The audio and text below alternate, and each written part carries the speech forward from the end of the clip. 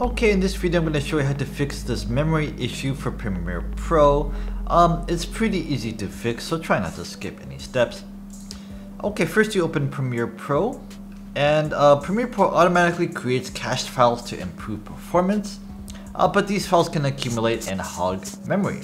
So here's how to do it. Go to Edit, go to Preferences, and then go to Media Cache.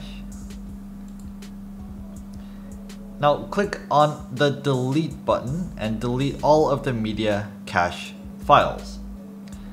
Then after you've done that, we'll restart Premiere Pro to apply the changes. You also want to adjust the RAM allocation. So how do you do that? Premiere Pro requires a minimum of 8 GB of RAM, but works better with 16. So go back in the Preferences menu and navigate to the Memory tab. And for here, you'll see that RAM reserved for other applications is 6 and RAM available for this is 26.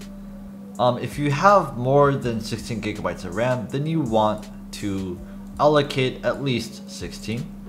And if you have less than 8 GB of RAM, you want to consider upgrading your system to prevent memory issues.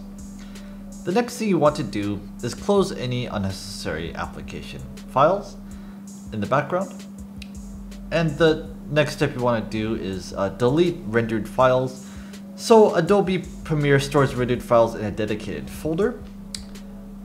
So what you want to do is go to the Sequence menu and select Delete Render Files.